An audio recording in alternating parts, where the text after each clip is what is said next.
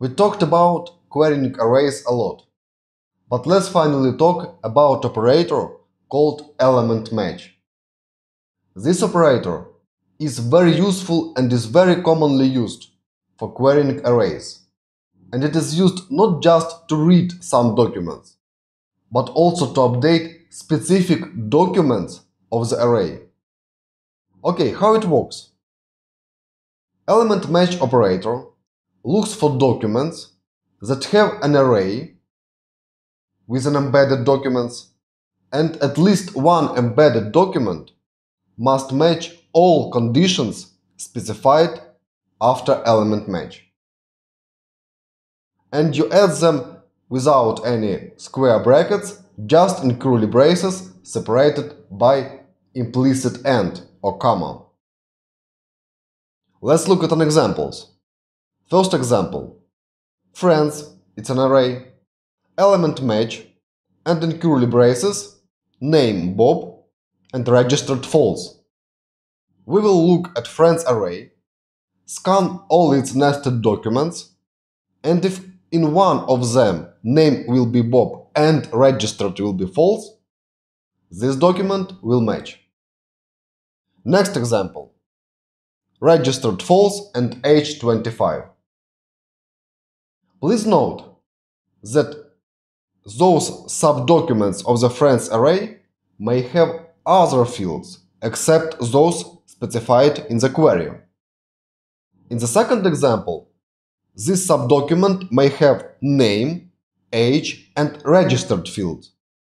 But we ask just for registered to match false and age to match 25. And if there is a match, document will match the query. Okay, let's look at this in action. Remember that we have one document with a friends array that has 3 nested documents.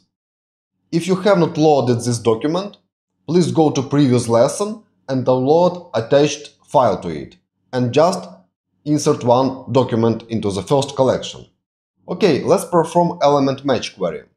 Just start query from the name of the array, friends, colon, then curly braces, then $sign elemMatch, colon, then curly braces.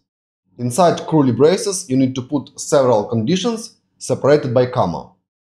So let's put name Laura, comma, age 23, and that's it. And run this query, command enter. And we get this document in the results. It means that this nested document matched. Let's replace age 23 with an age 25. You see that age 25 is here in the second document. And let's execute this query. Now no matches, because name Laura is located in one subdocument and age 25 is located in another subdocument. That's why elemMatch didn't find match. Okay, let's go back to age 23. Command enter. Let's change order of the conditions here. So just move age 23 to the beginning and then name Laura. Command enter. Same result, document matched. It means that order of those conditions doesn't matter. Let's add one more condition here, comma, enter, registered, true, command enter. And again, this document is returned, because we matched all 3 fields in this nested document. If we change registered to false, then we got nothing. Let's go back to true. Okay, now I think idea of this elemMatch is clear, and again, this operator is very useful and it helps to find specific nested document of the array. So that's it for arrays, and let's go on and talk about other operators such as exists and type. See you shortly.